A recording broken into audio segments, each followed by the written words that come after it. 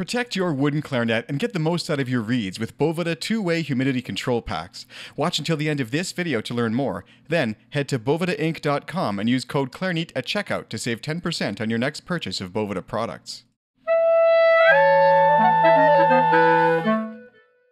Welcome to the Clarineat podcast. I'm your host, Sean Perrin, and I'm here today with James and Graham Campbell. We do have some live audience members today. If you are tuning in live, remember that there's going to be a chance to ask some listener questions at the end. If you're doing that, you're going to go through the whole debacle we just went through of trying to make sure everybody's on Chrome. So you've got to download Google Chrome, and then you can come in and tune in to ask questions. If you want to just watch, you can do that from a phone or a tablet or whatever other kind of device you might have. That'll work. But if you want to tune in, unfortunately, you've got to download Chrome. And I say that because I prefer Safari, but here we are.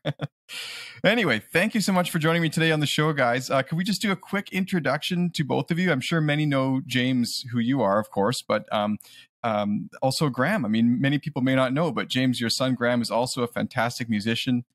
You guys have been working together for a while. So yeah, let's start with maybe Graham. Yeah, I'm a guitarist and a composer. And my background is in jazz. I studied jazz, and I've played in rock bands my whole life and done all kinds of different music. So we've kind of taken different paths, but we still find a lot of common ground to work together. That's fantastic. And James, of course, I'm sure many know you, but let's just get a quick brief intro to what you've been up to lately.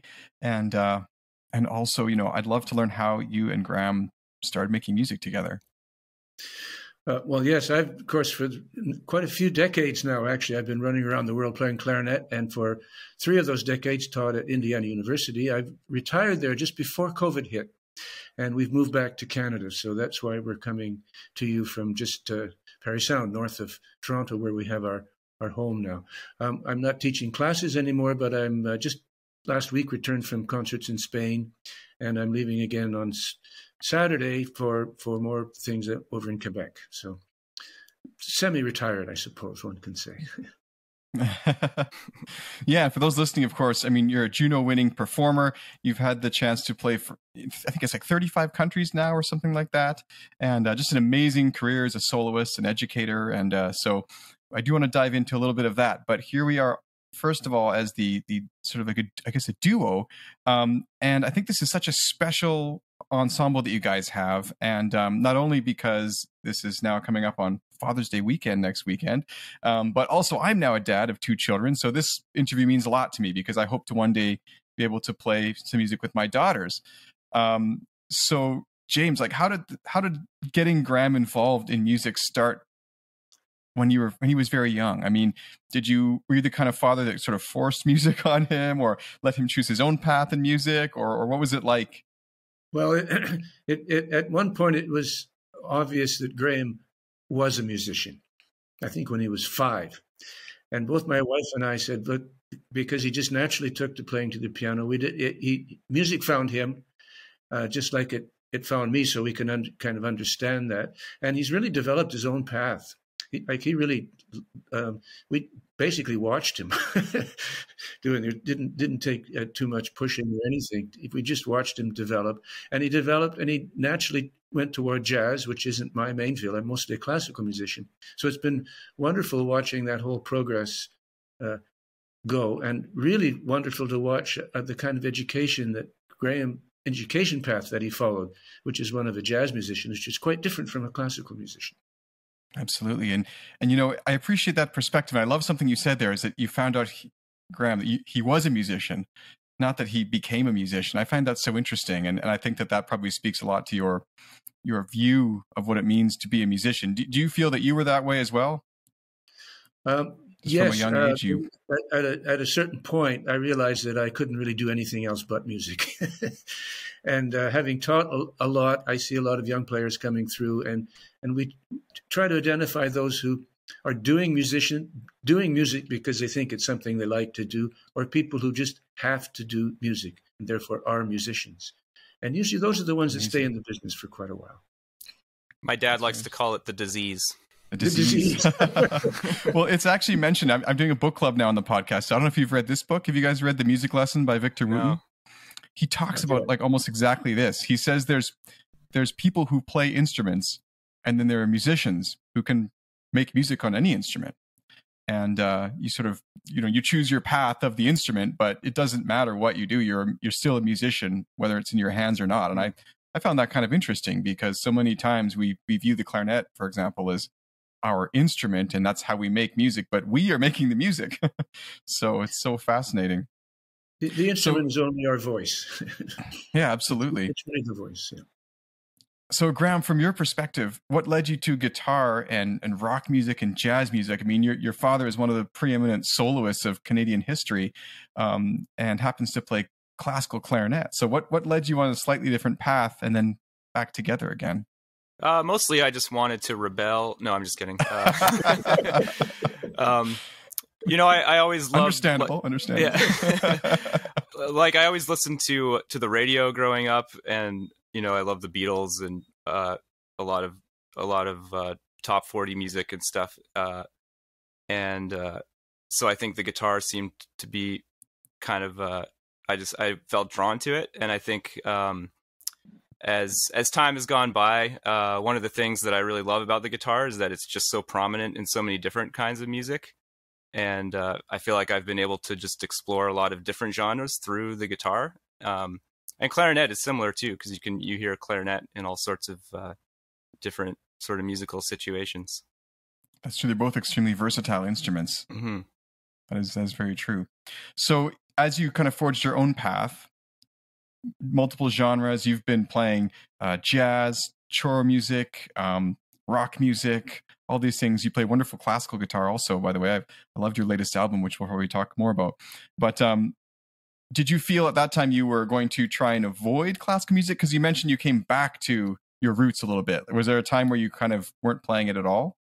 Yeah, I think so. Like when I was, if you talked to me when I was 18 or 19, I never would have thought of myself as becoming a classical composer down the road. That really wasn't in my plans at all. I wanted to be the next great jazz guitarist. But yeah, I think because, just growing up and hearing my dad practicing Mozart in the next room and kind of being around classical music people all my life, as you get older, you're kind of drawn to the things that sort of bring that sense of home and that sense of nostalgia. So I think that kind of explains why I've been drawn more to classical music. And as a composer too, not necessarily. I do dabble in classical guitar, but within the realm of chamber music, my voice is definitely more as a composer than a guitarist, I think. That's wonderful. And so, how did this concept as a sort of like a family project come together? It's been at least 10 years you guys have been recording CDs, right, with this duo? Well, maybe 20 actually. 20. Yeah, or longer. So was it just a natural thing? Like once you achieved a certain level, you're like, let's do this? Or were you guys always jamming growing up? Or what was that like? I remember always playing music together from a young age. Dad, you probably have a better memory than I do. Well, yeah, Graham would come in and we'd play a few tunes and he'd always get it right. And I'd do my best to keep up to him. and we actually, I think, made the first CD was just kind of a homemade CD when Graham was, 16? Mm-hmm. And that still is held up. It's actually kind of works. It was called Homemade Jam, by the way. Homemade Jam. You can't find it. You can't find it on Spotify. I was just going to ask. Right? I love the title, by the way, Homemade Jam. Is it a reference to jam? It's just a pun. Yeah. Sorry, go ahead, James. Yeah. Yeah, I remember when actually a few years ago, I remember when Graham was playing in restaurants and stuff. I used to go in and play with you a few times, and I kept thinking that people in the restaurant think, "Oh, who's this old guy? Poor guy has to play in a restaurant to make a living." I didn't know that I was having the time of my life. Yeah.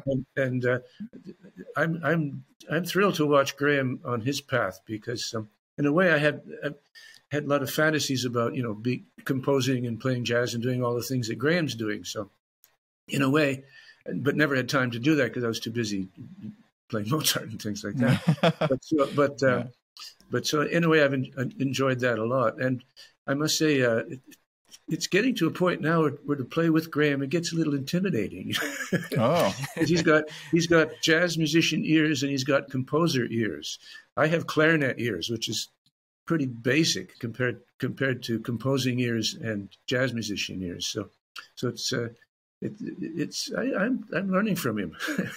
what was that like for you, James? Because I'm going through the same thing right now. I'm not to go totally off topic, but my pandemic project became a songwriting project, which I've had for many years. And but I'm a clarinetist. I'm not really known as doing that, and so I've been working with this instructor I have and trying to figure out like why am I so nervous or anxious to play this type of music for other people. And we've kind of come to the conclusion based on actually a conversation I had last on the podcast with Tommaso Longquist, who's now a clinical psychoanalyst as well.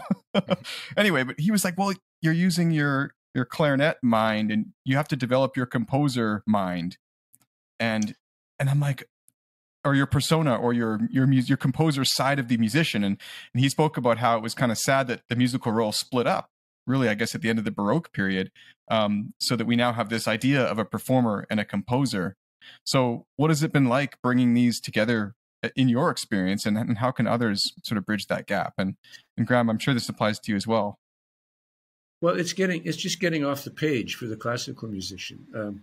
We're really good with our eyes. We sight read everything, right?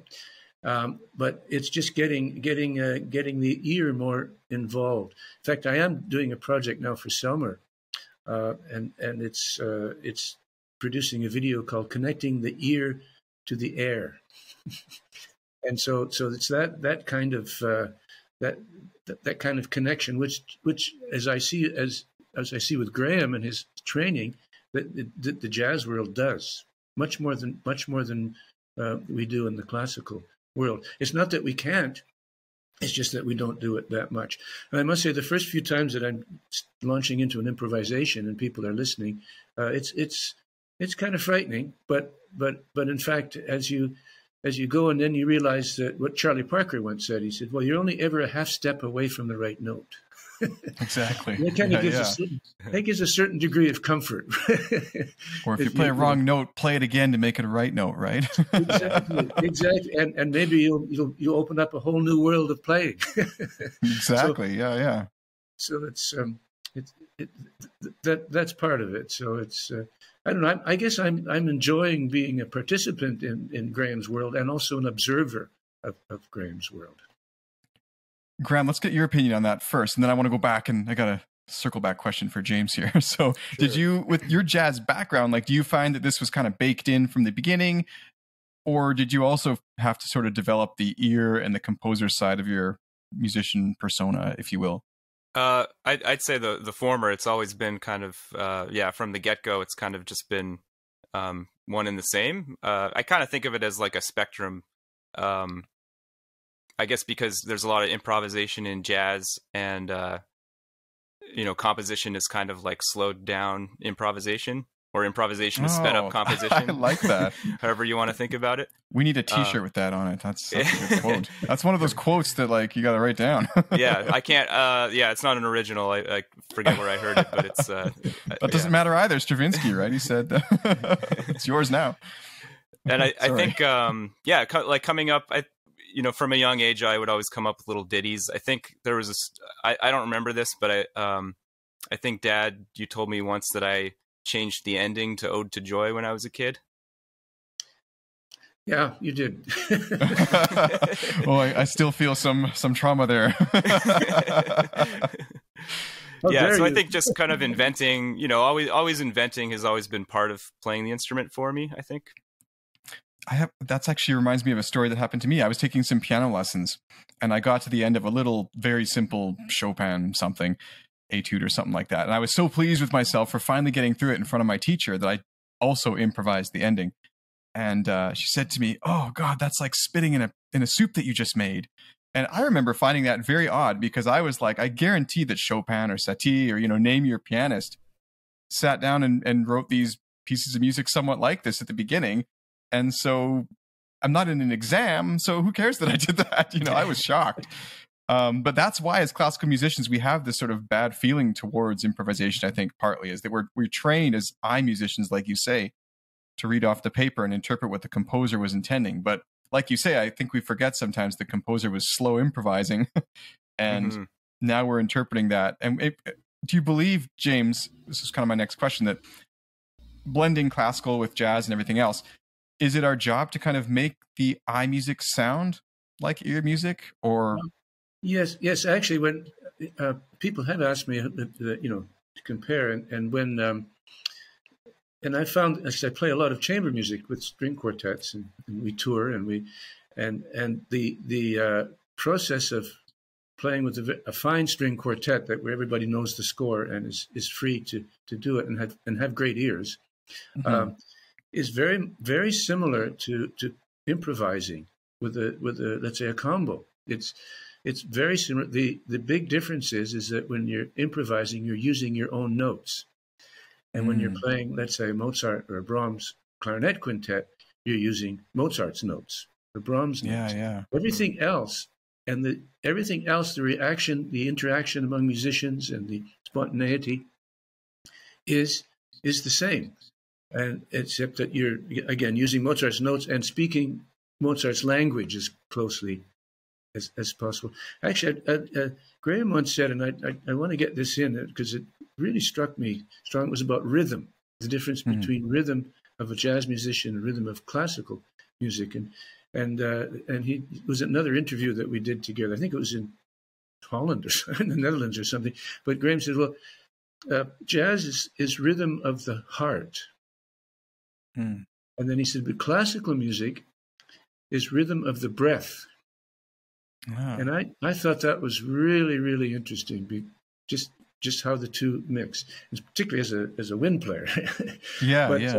But I encourage everybody to think about that a little bit, because I sure have for the last 3-4 years since you said that. Yeah. It's a bit of a generalization, but I think I found in my experience working with jazz and classical musicians, rhythm is really where the biggest gap is between the two. And closing that gap is, sometimes a challenging process, I think, but it's really interesting for me.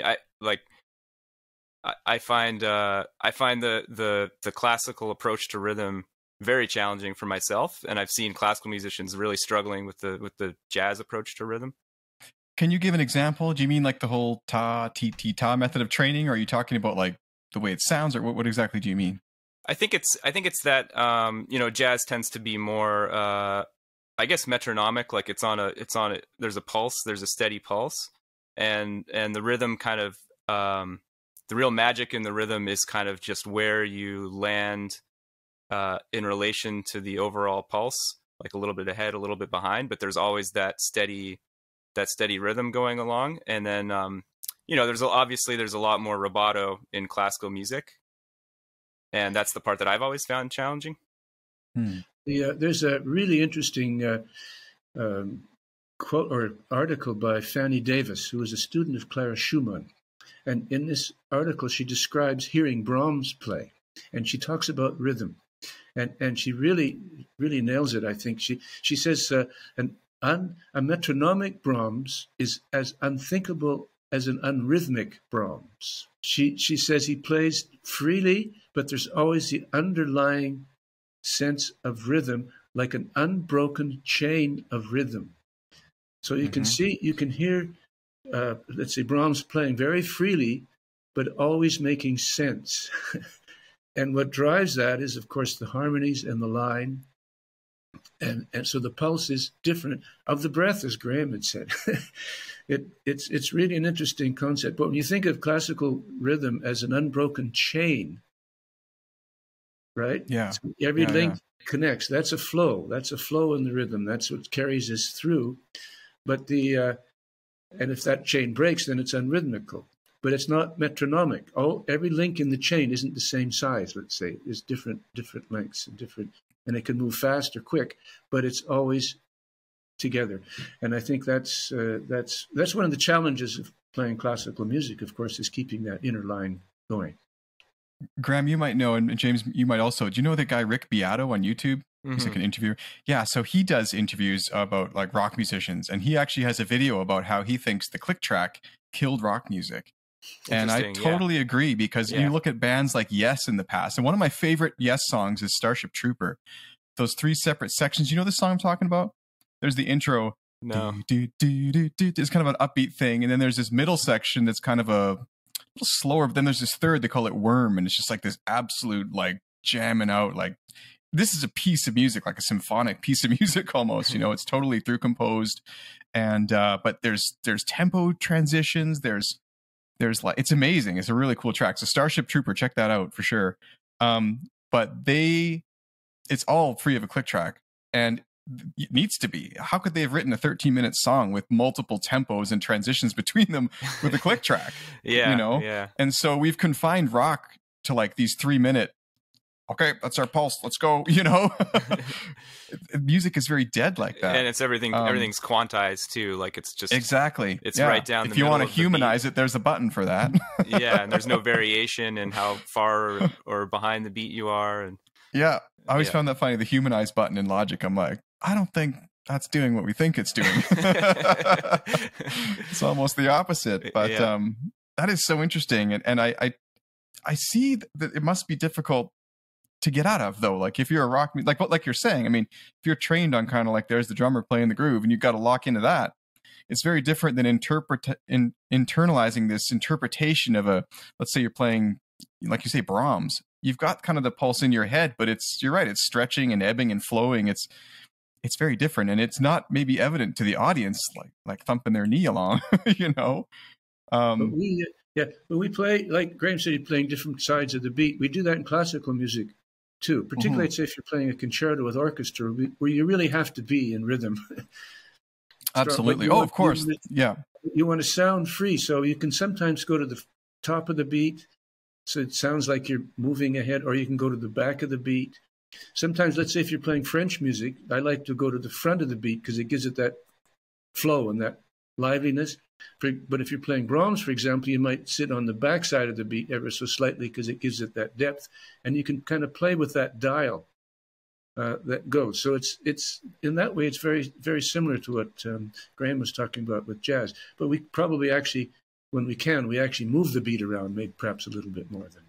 Yeah, and even in jazz pedagogy, there's like this, you're really taught, like, you want to end this song at the same tempo that you started at, like kind of the click track mentality. Even if it does speed up or slow down, you go back, right? But the reality is, like you can listen to Miles Davis recordings where they speed up like crazy, or where they slow down sometimes, or like Bob Marley, reggae music, we think of it as being really metronomic and groove oriented, but it also speeds up and slows down. I wonder if it's like a rhythmic tonic, like you return to that rhythmic tonal center almost, you know what I'm saying? Like a harmony, rhythmic harmony or something. You can go explore other things, but you want to come home kind of. Yeah, that's very interesting. I didn't expect to get here in the conversation, but I'm super glad that we're here. This is very interesting. I have to say. So I don't have much experience playing like choro music, for example. Can we talk a little bit about that? I had another guest on a while ago, Kristen Mathis de Andrade, I think was her whole name, and fascinating music. She had a really great idea about blending. I don't know if she's done this since the podcast. I'll have to reach out, but she wanted to put on concerts where she would like play Brazilian music and have Brazilian food. And I'm like, this is a great idea. Where can I sign up for this? But maybe some caipirinhas as well. Yeah, I don't know. Yeah. But so what has been your experience in like other genres that many classical players listening it might seem a long way from where they're currently at, as it does for me? Learning choro was I guess I was drawn to it because like I said, I've dabbled in classical guitar, but never really took it too seriously. But choro, it's like using classical guitar, obviously, and classical guitar technique to a certain extent, but with much more of the language of jazz, but then the rhythms of Brazil. So it's kind of mixing all these different things. Just like a nice combination of ingredients that I found very appealing when I first heard it. And James, how is this like to sort of bring home and encounter that in addition to the jazz and other types? Well, Graham brought me into choros. Yeah, exactly. I've had students also from Brazil who get all excited. Oh, of course. That. And what I had to learn is it's not bebop. Because when I first played a lot of the Shoro lines, I sort of played it like, attempted to play it like bebop, and Graham said, no, you play it straight.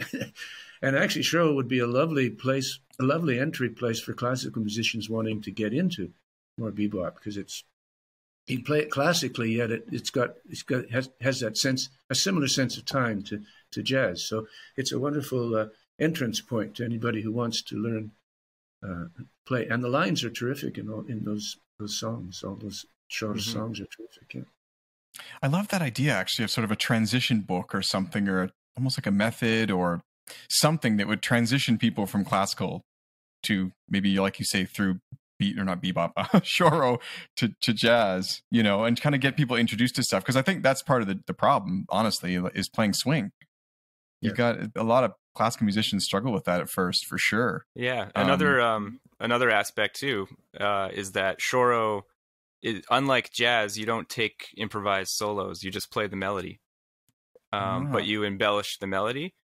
And I think that's a really great entry point into improvisation, is to just play a melody, and then you start to make your own little variations here and there. And then the more you do that, you're sort of gradually getting more into improvisation. That's really cool. And I find that's one of the best ways, actually, when I was teaching. I'm not teaching so much anymore, but I would have students that I was trying to teach a little bit of improvisation and things. And I would have them like, okay, see if you can play this, Beethoven, sorry, James, this Beethoven melody in some other way. Like, can you try and find a way to play it in 3/4 time? Or could we try it in a minor key and or change it to this, or just put it upside down, or multitude of things. But now you're kind of making stuff up, and is it still Beethoven? I don't know, but it's becoming. Stravinsky talks about this too, and Stravinsky we certainly think of as a very strict composer. He really wanted people to play his tempo, his markings, but he said there's interpreters and there's those who execute the music, and he said the interpreters have to also be executors, but executors need to be interpreters, which is I found really interesting coming from him, particularly. So it's the question, it's the balance. So taking let's say your example of Beethoven and doing different things with it, we still, even though we may use Beethoven's notes and Beethoven's language, there's a whole world of room in there for our own thoughts to come in. And what you're saying about teaching and getting students to do that, I think is terrific. I think if that opens up those pathways in the brain that lead to spontaneous classical playing. Oh, absolutely.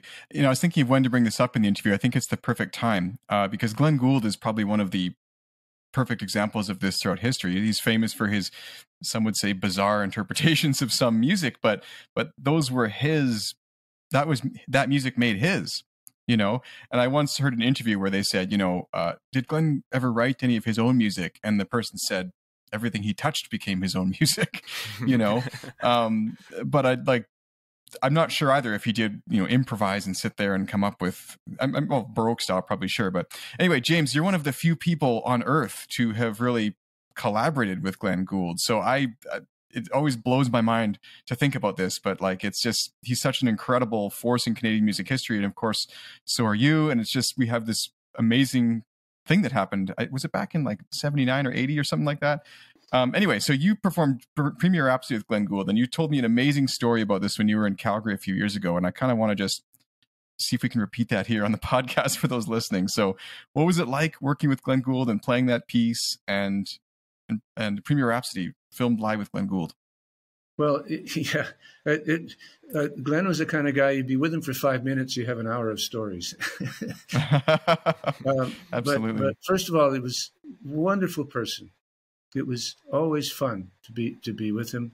He loved to tell jokes and very relaxed and certainly nothing like what you see when he plays the piano, because he's in another world when he plays the piano. And when you play with him, he goes into that world.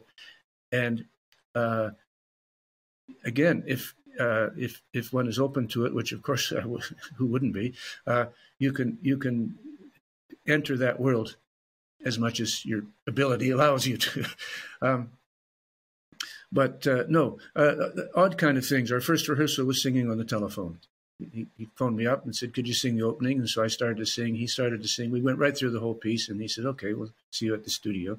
So that was our first. I hadn't met him yet, but that was our first rehearsal. Get to the rehearsal.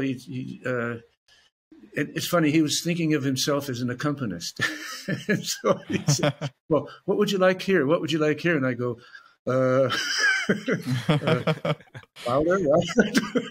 But as soon as he started to play, you learned very quickly, if you wanted it to work, you went with him, because his personality was so strong, and willingly went with him, of course.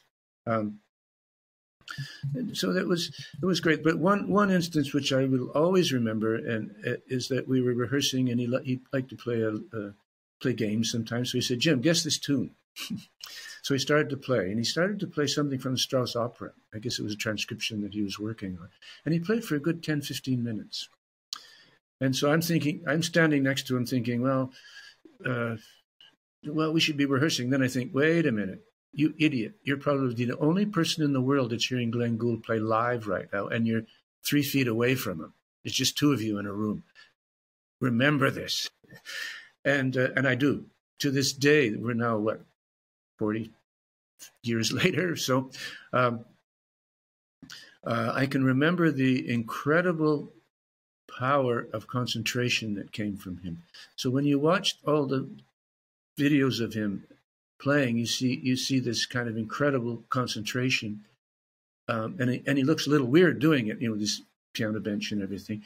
But it's real. It's real. He'd be talking to you, telling jokes, and then he'd turn on the piano, play there, and boom, this thing would happen. And it was an incredible power. So I kind of think, this is what genius is like. This must be what makes genius. It's this incredible power of concentration.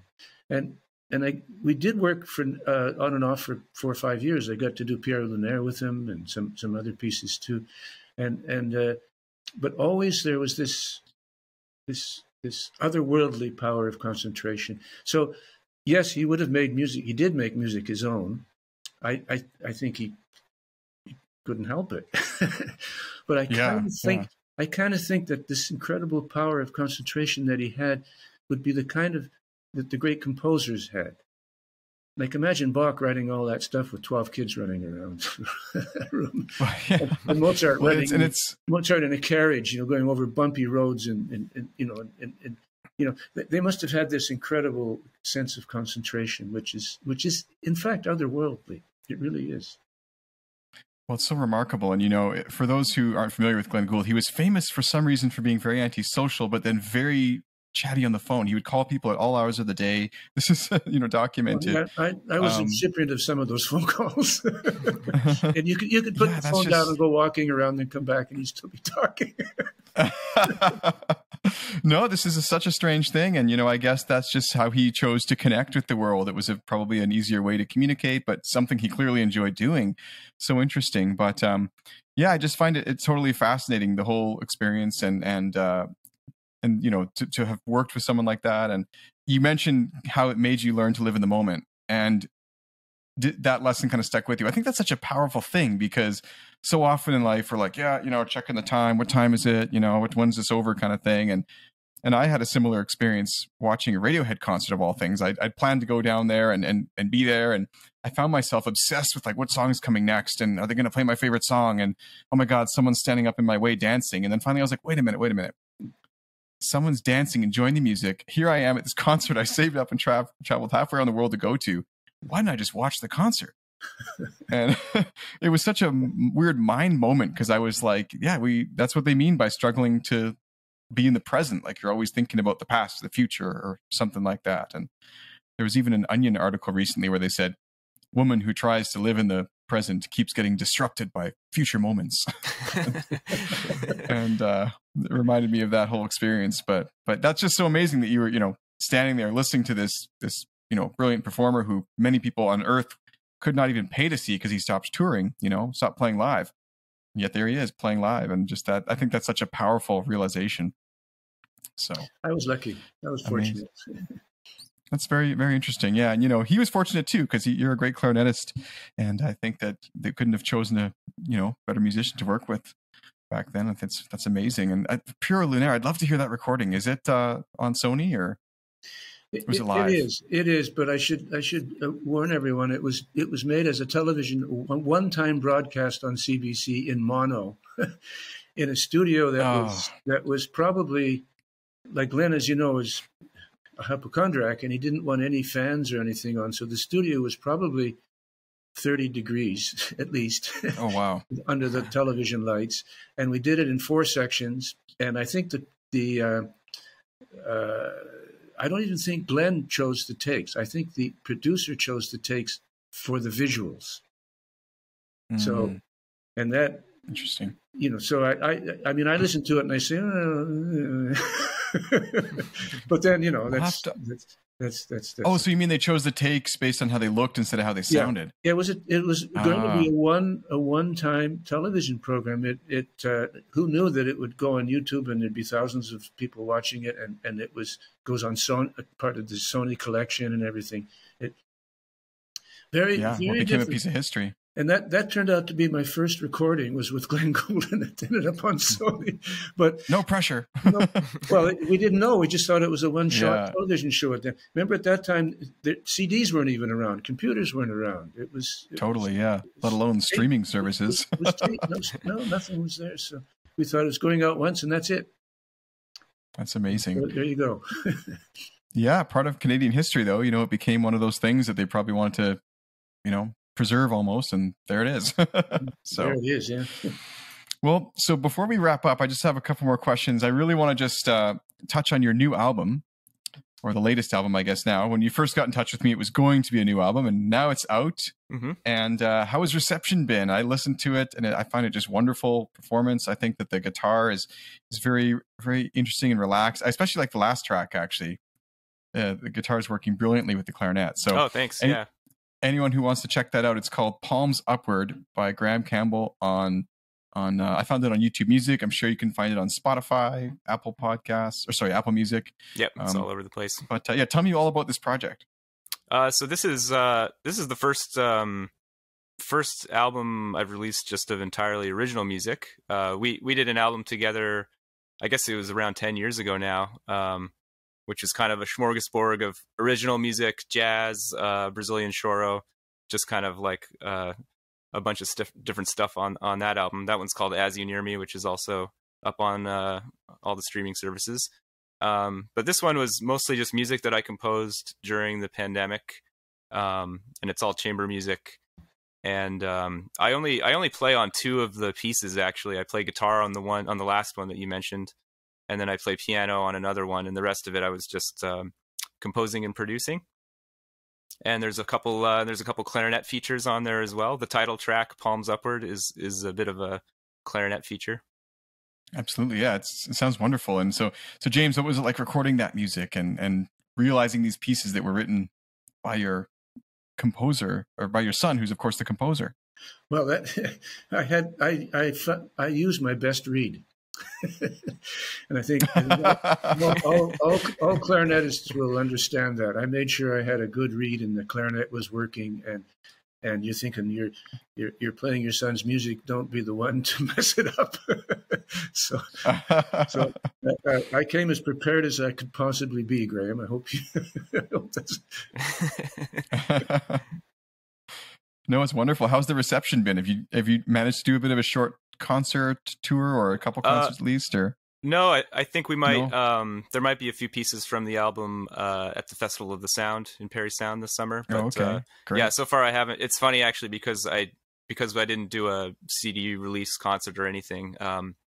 Sometimes like I almost forget that it's out, and then someone will say, "Oh, I listened to your CD. It's really great." And then I think, how did you get a copy? Who leaked it? Yeah, exactly. How did you get out in the world like that? That's strange. Well, it's funny because when I released my CD project, I guess it was 6 or 7 years ago now, but even back then, people didn't really want CDs anymore. So I find it funny we still call them CD releases in this world. Yeah, nobody's actually listening to the CD. What's a CD? Yeah. Yeah. Absolutely. But no, check it out. I think it was a really fantastic listen. And there's also some other albums, which I think you guys are both listed on as the artist. So you can search James and Graham Campbell on, again, I use YouTube Music, but any platform. Of course, the best way to support the artist is to buy the music directly. Do you guys have a Bandcamp page or? Yes, I have a Bandcamp. Yes? Yep. Okay, maybe send me that link and I'll throw it up in the, sure, in the show notes for this episode. And if you are into physical media, I do have CDs available as well. Amazing. Yeah. I like CDs because they can be signed, they can be, you can hold them, you can look at them. There's just something about CDs. I've always. How about albums? Albums. Yes. Like LP. Yeah. LPs. Absolutely. I've got some of those too. Even better. Yeah, totally. Well, it's been fantastic talking today. I've got a couple little questions I love to ask at the end real quick.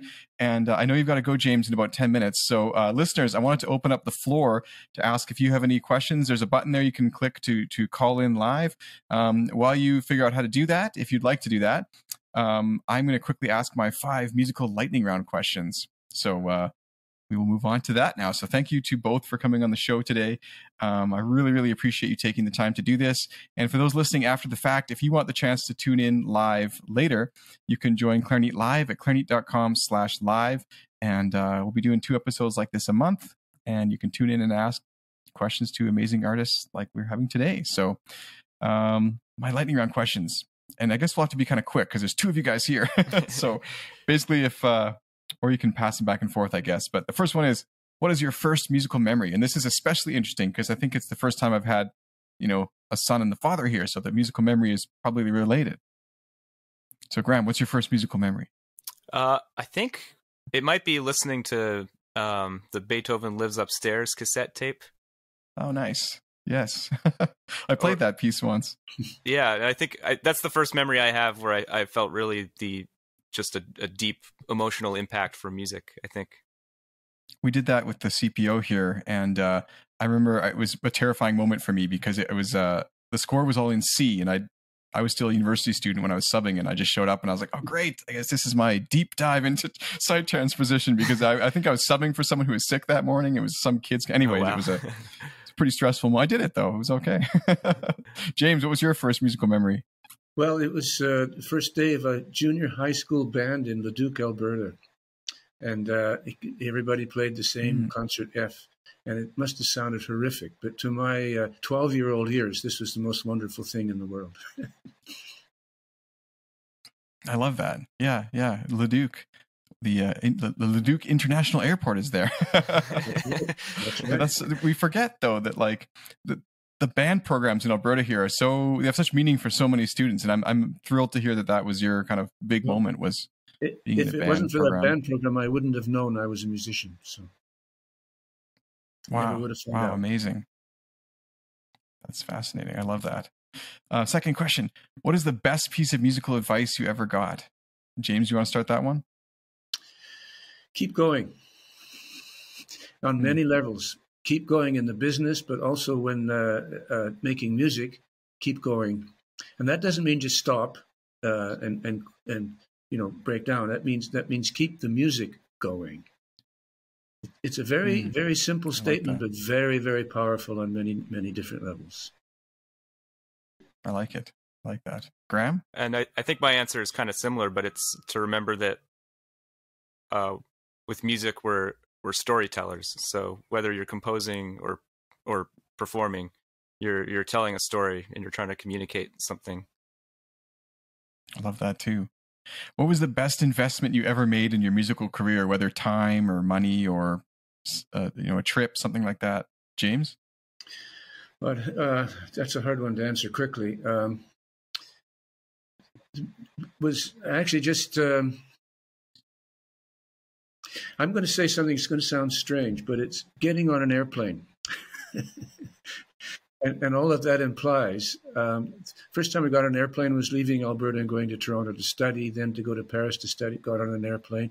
Got on an airplane to go to competitions and play concerts in different places. So in a sense, a very simple thing, getting on an airplane to go places and take part in music. I love it. Graham? Yeah, and I guess again I'll answer with a a similar answer. When I was 17, I came to Toronto to the International Association of Jazz Educators Conference, and that was a big boost for me at that age. It reminds me of what Stanley Drucker said on this program. He said something about saying yes always. He just said yes to as much as he could, and I thought that was also quite interesting and meaningful. You never know where you're going to end up. What piece of music or album specifically, if you can think of just one, changed your life the most, James? That's there were many actually. It's really hard to say there's one, but I believe it or not, it was probably Pete Fountain playing Dixieland jazz. No, I believe it. Because he had such a beautiful sound, and I thought, oh, a clarinet sounds like that. It was probably that, yeah, probably when I was 13, 14. Graham? Wow, that's such a hard question. Can I give two answers? Sure, I'll allow it. Breaking the rules here, those jazz musicians. Well, okay, I can give one answer. Since you mentioned Radiohead, I would say OK Computer. Okay, yeah. I'm a Kid A guy. When I met Tom York, I had him sign my copy of Kid A, and I said, "Thank you, Tom. This music changed my life." And he said, "Me too, man." Yeah, I mean, for me, it's a tie between Kid A and OK Computer. So, yeah. I'm glad to hear that, man. That's the right choice. Yeah. What was the other album? I was gonna say the Borden Quartet's recording of Shostakovich's Eighth String Quartet. We'll have to check that one out. Yeah, I remember just really listening to that over and over again. And when I was at an age when I really wasn't listening to any other classical music, like I mentioned, when I was 18, 19, it just wasn't really on my radar. But that recording definitely had a big impact on me. I love it. So last question, and then listeners, if you do have anything, you can click that button, or if you're happy just watching and we answered everything, which I can't believe, then don't click that button. But we do have to wrap up in about 5 minutes, okay? So the last question is, James, and I guess Graham too, what's your secret for humidifying your instruments and your reeds in Canada here where it's so dry? I bought a clarinet case. I can't remember the name, but it has a humidifier in it. And it's very heavy, unfortunately. It has a humidifier in it, and so that keeps it protects the clarinets very well. Before that, just make sure the humidifier is going in the wintertime. And certainly where you are in Calgary is very, very dry. So very dry. Just have a humidifier, and some people put oranges in the case. I've done that too, but just keep the moisture going. I used to put the oranges. Does your case use a certain type of system, or is it just like a sponge, or what is it? It's the same kind of thing that guitarists use. I think Graham has actually lent me some of these humidifiers that you can put in guitars. It works in the clarinet case, and the case stays at about 45-50% humidity. So that's pretty good. Yeah, I'm pretty neurotic about checking the humidity level in my studio here. So I have like 3 hygrometers, just to compare and make sure it's all the humidity level's good. And then I use those Diodario humidity packs, which I think I got you some of those for Christmas one year actually. Because you can never have enough of them, you know. Yeah, it's great. Yeah, so the Bovida packs basically is what you guys are using. Yeah, that's great. Yeah. They are now helping bring the production to us here today. So that's why this question's in there. I want to find out how people are humidifying their clarinets, and they've been great, and I use those too. So, have you guys ever cracked an instrument? James, have you ever cracked a clarinet? I have. I have one of my instruments is cracked. Yes, not badly, easily fixed, but I must say I use Selmer recital clarinets, and I have one from 1985, which was the first one I had. And it's been solid for years and years. I can still use it. I still use it occasionally, and it just won't crack. It's just great. And the A clarinet is the same. They have very thick wood, right? Like extremely. Yeah, but thick. that can still crack. I have another B flat that I have is cracked a few times, but not dangerously cracked. It's just little things open up. Graham, what about your guitars? I haven't cracked a guitar, but I've No? definitely had some warping issues before. Oh, really? Yeah. Yeah. Neither have I, but I bought a brand new Taylor a while ago, a really nice one that I loved, and then I just whacked it on my desk the other day, which my desk is solid bamboo, so it made quite the dent. I was very disappointed in myself, to say the least. It's also like a black polished finish, and I'm like, oh God, what have I done? So, well, thank you both for coming on the show today. Listeners, I guess there's no questions. All right, that's fine for today, but if you do have anything for next time, do tune in again, and thank you for joining me. I said this was going to be the best lunch hour ever today with this conversation. I think that definitely holds true. And although it started late, but hey, what's wrong with a long lunch, right? So, but thank you, especially to James and Graham for taking the time to come on the show today. And I do want to also thank all of those who will be listening after the fact on YouTube. Make sure that you subscribe to Clarineat wherever you get your podcasts, whether that be on YouTube, Apple Podcasts, Spotify is the other one, many other places. So just hit that subscribe button, and I will see you next time for more Clarineat podcast. Thank you so much for tuning in. The Clarineat podcast is brought to you in part by one of my favorite products ever, Boveda two-way humidity control packs. I live in a super dry and cold climate in Canada, and so taking care of my instruments is a real challenge. However, it's effortless with Boveda. Every 3 months, I just replace the Boveda pack in my case, and I know my clarinets will be comfy and cozy inside. If you use cane reeds, there's also a mini version that fits inside most reed cases and keeps your reeds at their best, so they're ready to play when you are. Check out Boveda's offerings for clarinetists at bovedainc.com and use code Clarineat at checkout to save 10% on your next purchase. Click the link in the description below to learn more.